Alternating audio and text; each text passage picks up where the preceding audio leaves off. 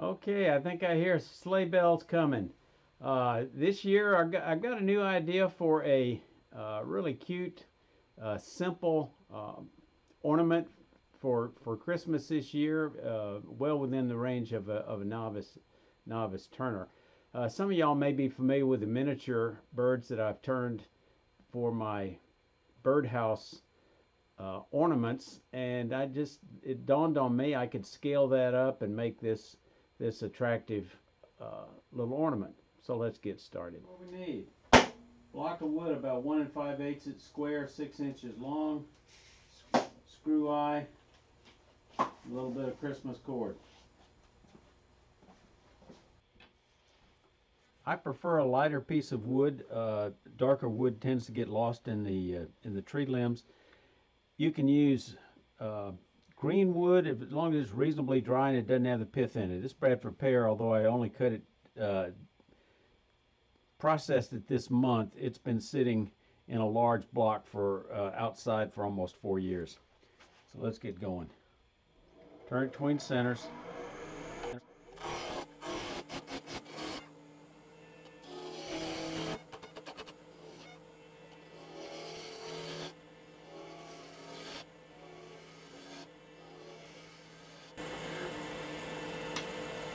Then we're going to put a tenon on it to match your particular chuck.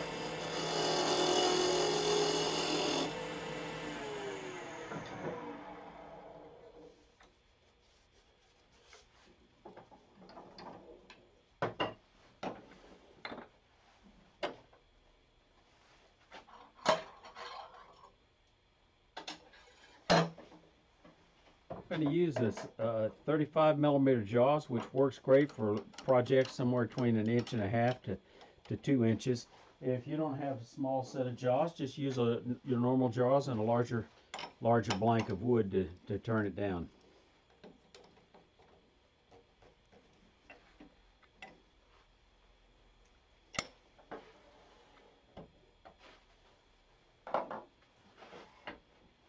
Switch to a smaller tool rest.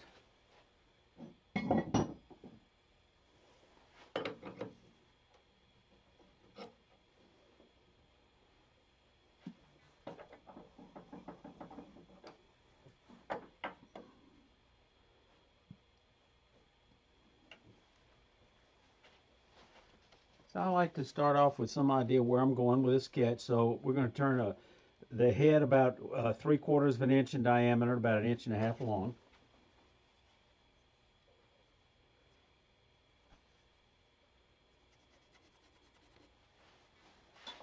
So I'm going to take that down with a spindle rough and gouge.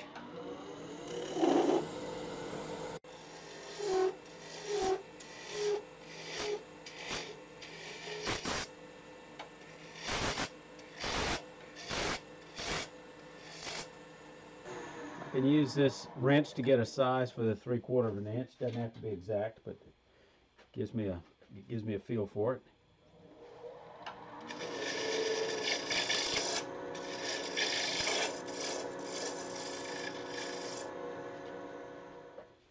You could, of course, turn the head and the body out of 2 separate pieces of wood, but I find this a little bit faster. We're going to turn the head first to kind of reduce the amount of wood that we're going to have for the body, so it won't vibrate as much.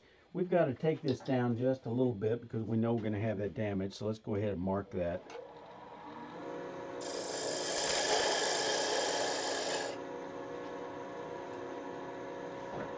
So I'm going to use a skew to kind of start shaping that the back of that head where we're going to part it off. Kind of mark where it's going to be. And I'm going to go ahead and use a spindle gouge to shape that. Now that the head's going to be about 3/4 of an inch long, just like it's 3/4 of an inch wide. So I'm going to make the beak.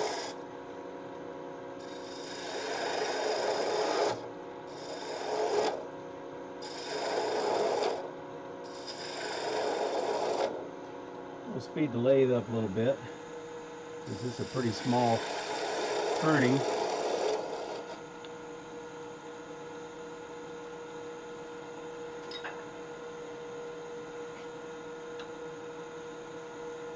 I'm going to take it down quickly. Down here with the beating and parting tool.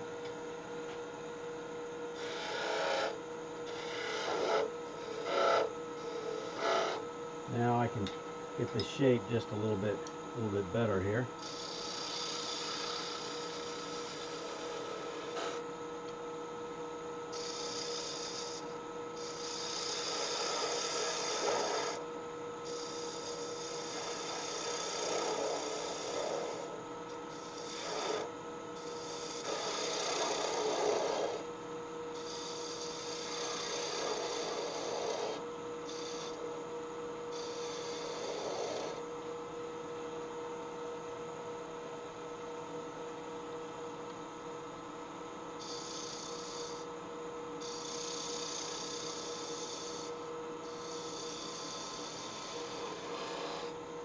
Now I'm going to go ahead and take it down a little bit further here with the parting tool.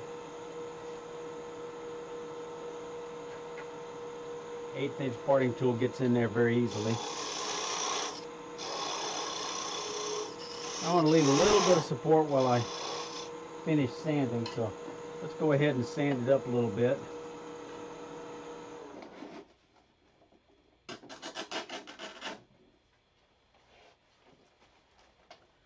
Okay, I was going to start off with 120 grit. Going to put a little bit of sanding lubricant on it to keep the dust down.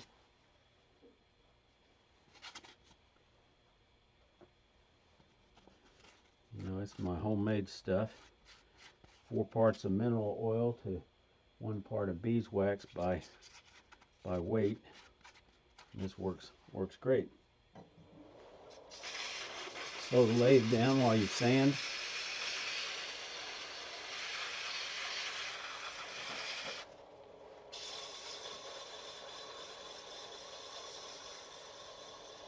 And then we hit all the grits. Up to about 240. I think that's fine enough for what we're trying to accomplish here. But you might want to go even finer. And I'm going to put a little abrasive paste on there to get out some of the micro scratches.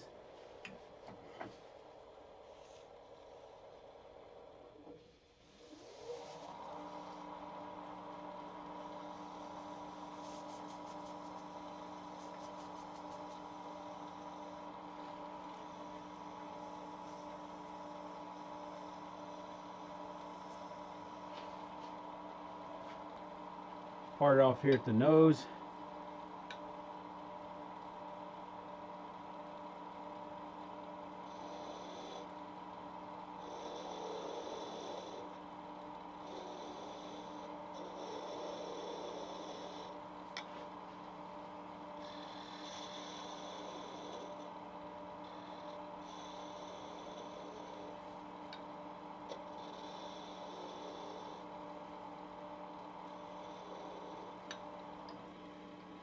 Back off tailstock. Put the speed up just a little bit. And there we go. And let's stroke that with a piece of sandpaper just a little bit here. A couple of grits. And with the abrasive paste.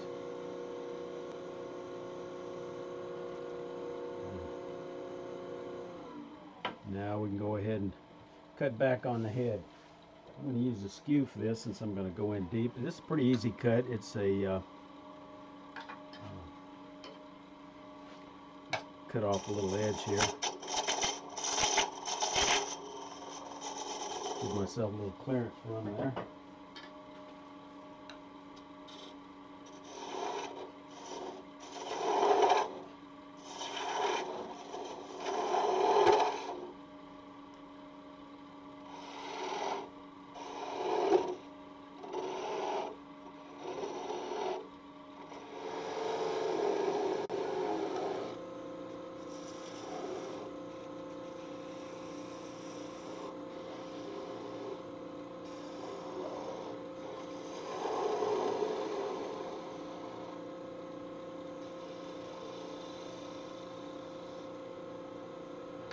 Still got a little bit of rough area there. I think I can still hit.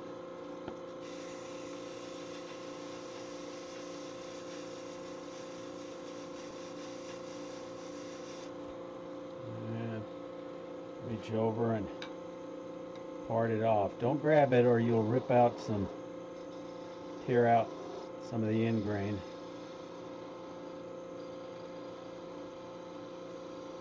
Just let it fall into your hand. And there we go. And I got just a little bit of hand sanding to deal with on the end here, but not much. So there's the head. Now let's do the body. The body's going to be a little bit bigger. The diameter of the body is 1 3/8 inches. So let me go ahead and set some calipers for that.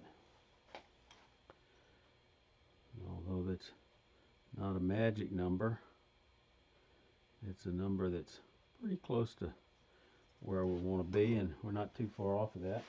So let's go ahead and take it down a little bit more with a spindle roughing gouge. In this case, I think I'm going to turn the beak in that same direction. Yeah.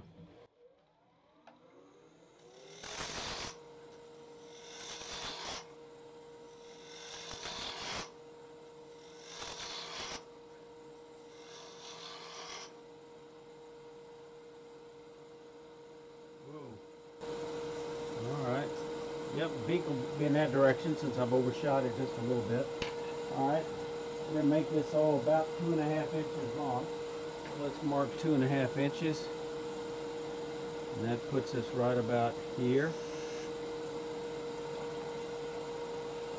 I'm just going to mark that with a parting cut.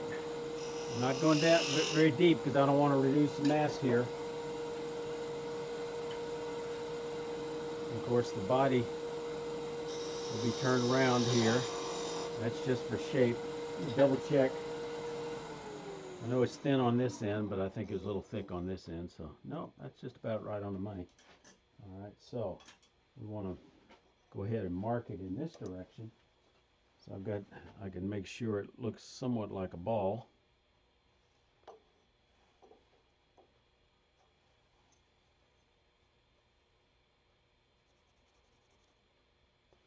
That's going to be the body.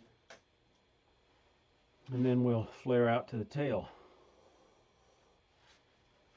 So we're just going to do a little bulk removal here with a spindle roughing gouge.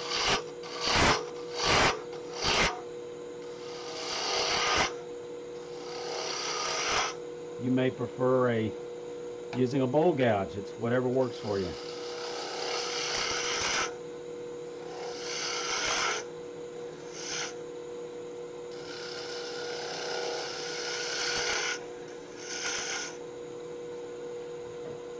Now let's start shaping the body in earnest. Again, we're going to give ourselves a little clearance room here. But here's really where the end's going to be.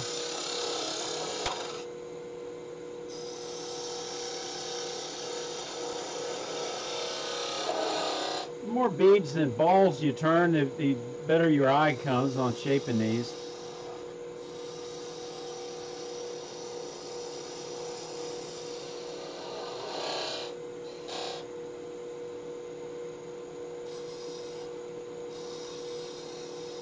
Get rid of any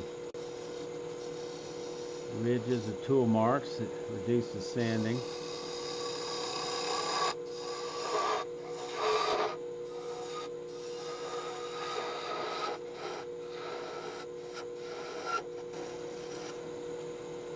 That's looking pretty good. I think I want to slope it a little bit more gentle. Pick up the cut a little earlier.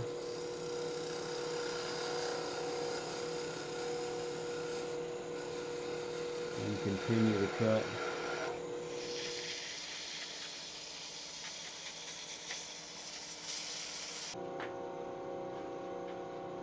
Now we're going to get ready to part this off and use a skew.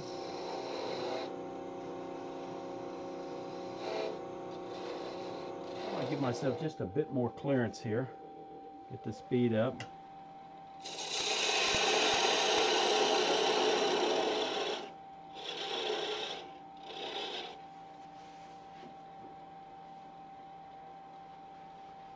And let's see, make a little V cut here.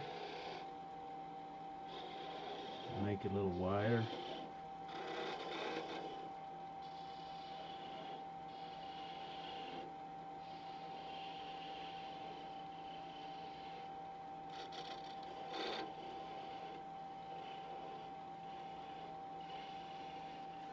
And now let's see if I can't get it to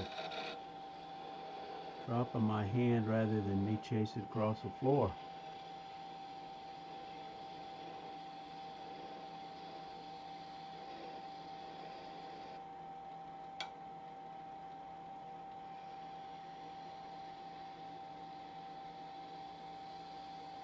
And there we go. Just the tiniest little scraps there that I can carve off and easily deal with a piece of sandpaper. But since I keep a bunch of gem chucks, I'm going to show you how easy it is. I don't know what I turned in this one. Might have been an egg, might have been something different. So I'm going to put it in there and see if we can't easily size it, because it's pretty close to the final size we need. That fits in there pretty snug. So the main thing is I've got to drill a little bigger hole. I'm going to do that with a hand drill and see if that'll take care of it. And maybe it will.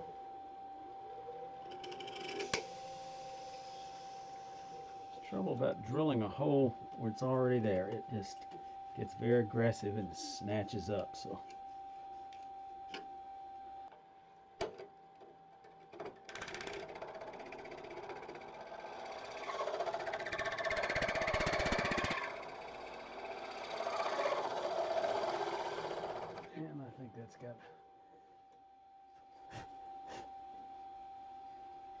I think that's got it.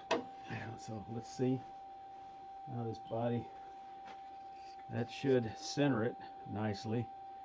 And nope, it's a little bit loose. Well, let's try something. I'm going to take my air hose and see if I can't blow it out, because it was awfully loose. There we go. So I've got to take the front of this down a little bit.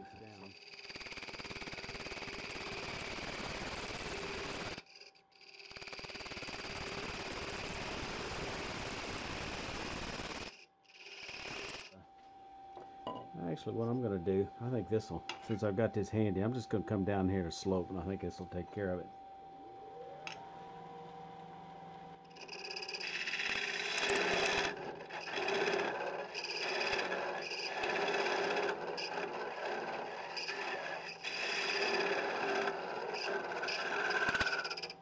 Okay. I mostly just need to get wood out of the way, I think, as a clearance. Oh yeah. So that's nice and snug. Now I can go ahead and go through the different grits to sand this off. If I really wanted to make it smooth, which I do.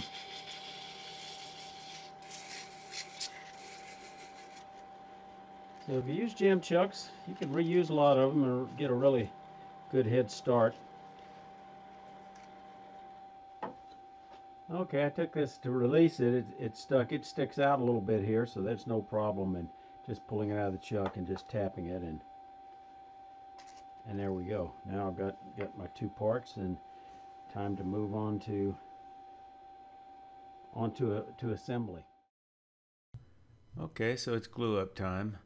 So there's three ways you can actually mount it. You can either sand the two matching parts. You can drill holes and use a peg, which is my generally preferred approach. You can also use a Forstner bit to drill a hole that the head will seat into, and that'll kind of conceal the joint. So those are three different methods. just a little glue on it's not likely to hold it a hard use. Now you can use a little cylinder out of a little dowel. I prefer to use a bamboo skewer. I keep a pack of these on hand. They're very, very handy. They're very strong.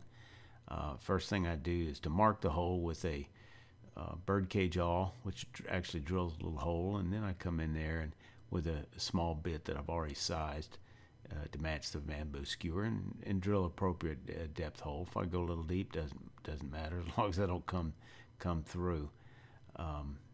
Then I kind of orient the two and match the direction of where I need to glue or where I need to drill the next hole, and then of course again mark that with the awl.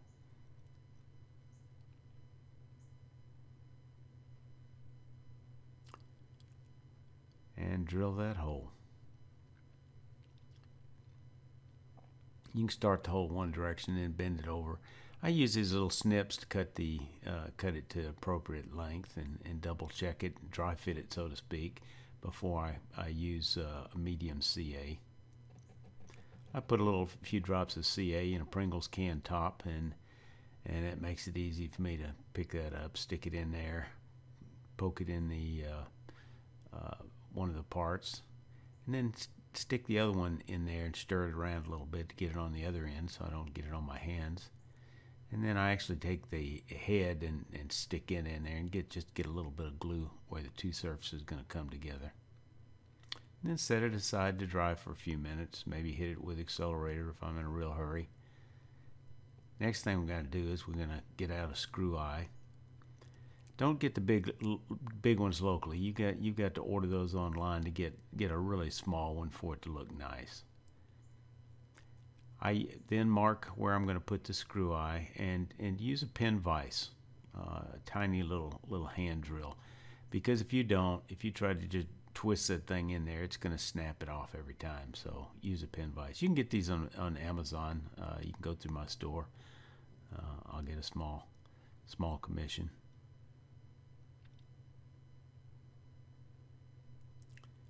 And fat fingers make it kind of hard, but you can also use a small set of pliers to grasp that, needle nose pliers.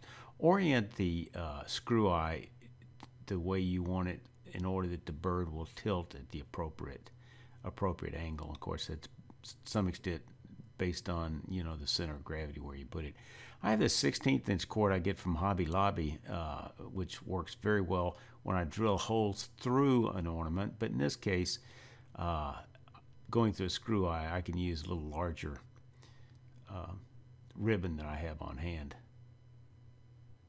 And then just do an overhand knot, pull it tight.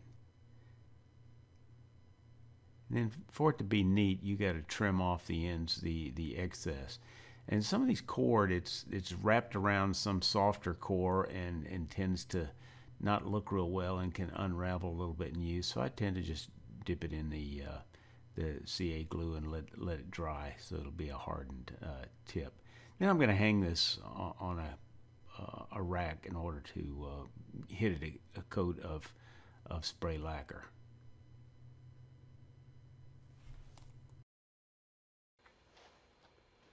I want to share my passion for wood turning with you with videos that inspire and teach. I appreciate any comments you have. Leave them in the comment section underneath the video description.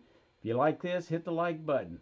And y'all remember, y'all stay safe. Come on back, you hear?